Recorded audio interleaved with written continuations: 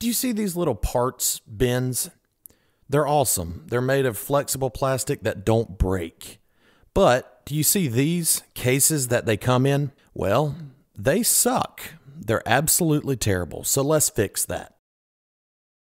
I start by ripping down some 3/4 inch pine plywood.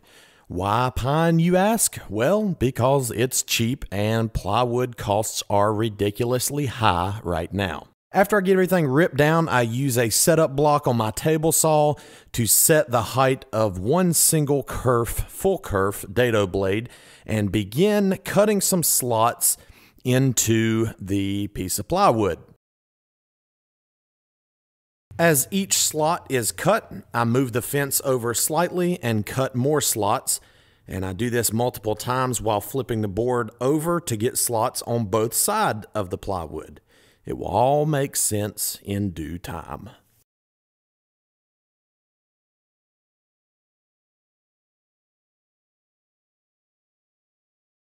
After the slots are made, I raise the blade completely and begin cutting this plywood into strips. Now, the width of these strips are the same as the length of those little flimsy, flexible plastic parts trays.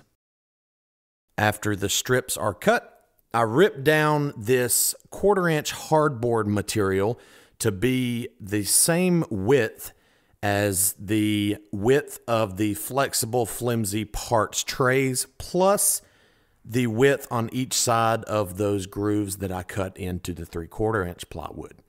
Basically, what I'm trying to say is this hardboard will be the shelves that my part bins are stored on. After I get the hardboard ripped down into strips, I begin cutting them to length. These are going to be the same length as the length of those parts bins trays. After all the pieces are cut and dadoed and to the correct size, I begin assembly. I do not glue the hardboard pieces into the plywood pieces. There will be some glue up later on, but for now, these are just all in place. Number one, I don't think it needs it. Number two, I had a total of 160 trays in this build, and that is way too much work to apply glue to every single one of those joints. After everything is dry fit, I apply glue, this time, to the edges of those plywood strips. This will house a banding piece, if you will, the top and or bottom piece of this build. After the glue is applied, I put my hardwood cap piece in place and secure it into place with 18 gauge brad nails. As a rational human would presume, I get one side done, flip it over, and put the other side cap on. After the bottom and top caps are on, I get the measurements and I cut a piece of plywood that will go on the back of this assembly. I apply some glue, and I'm going to use 18 gauge brad nails for this as well to secure it into place.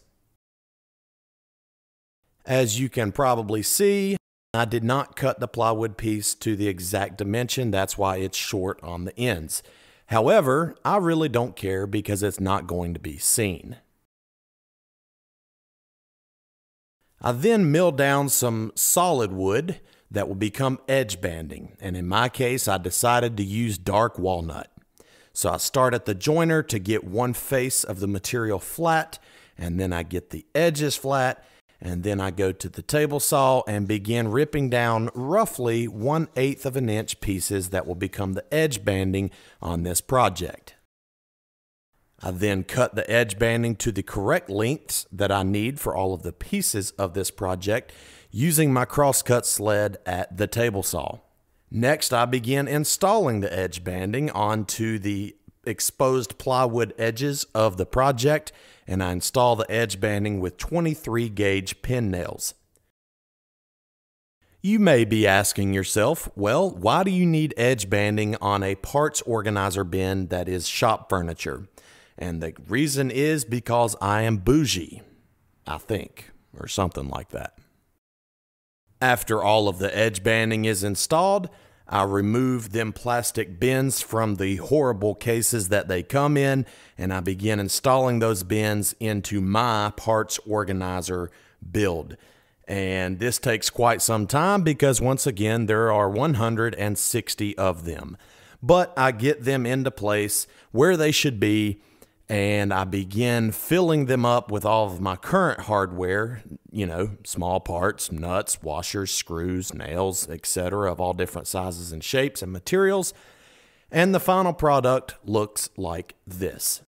Thank you so much for watching this video. Be sure to like, comment, and subscribe.